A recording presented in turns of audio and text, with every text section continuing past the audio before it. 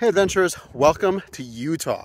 We've got an excellent night ahead of us. I'm sure we'll find a lot. In fact, we've already found our first thing. Right down here, where is it? Right there is a gopher snake. Really cool to see our first snake. Now, you can see it is in the middle of the road, so we're gonna move him off to the side so he doesn't get squished by a car that might come, and we'll try to find some more stuff tonight.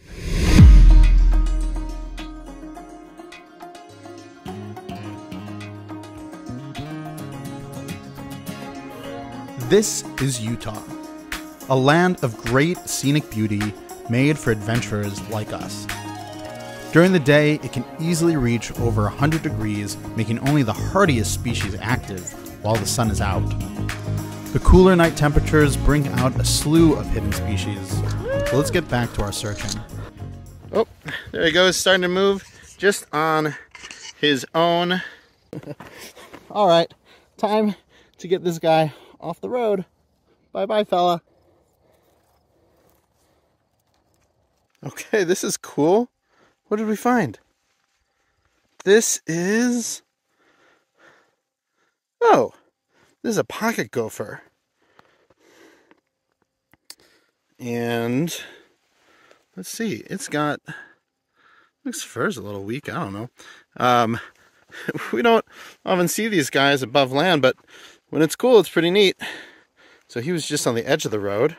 Not too worried about him, but there he goes, back into the field. Hey, well, we are right on the edge of both the Botta's pocket gopher and the northern pocket gopher. But we're still in the Botta's range, so that's probably what that little pocket gopher was. But we still got more to see this night, so let's find what's next.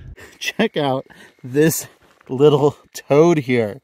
Here, I've even if you can see, I've even got another one in my hand here. These are red spotted toads, and he is giving us the best view. So you can see all the little red spots here.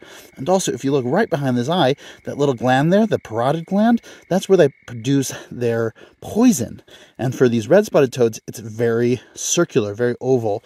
And a lot of other toads have more like bean shape or triangular parotid glands. So cool to see these guys. If you listen closely in the background, you may be able to hear another one or two.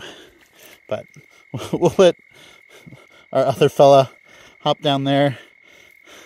They're having a good time out tonight. So bye guys. All right, here's another one.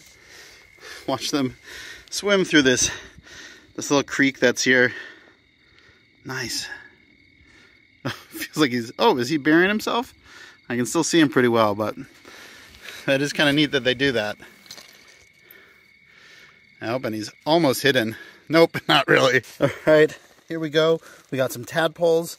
These are probably those red-spotted tadpoles, since that's what we're seeing. There's a bunch here. So that's neat. You know, in a couple weeks, we may have little toadlets all around. Oh, this is awesome. Look at that. That guy is itty bitty. That is a somewhat new toad. Definitely another one of these red spotted twos. There's a chance that we may see something else, but that's what they look like when they're pretty small. So neat. Well, I hope if you find a snake or a toad or something else in the road, you'll also move it out of the road, help it out of the way so it doesn't get run over. Thank you so much for watching. I'm Greg Schechter. This is Schechter Natural History, and I'll see you in the field.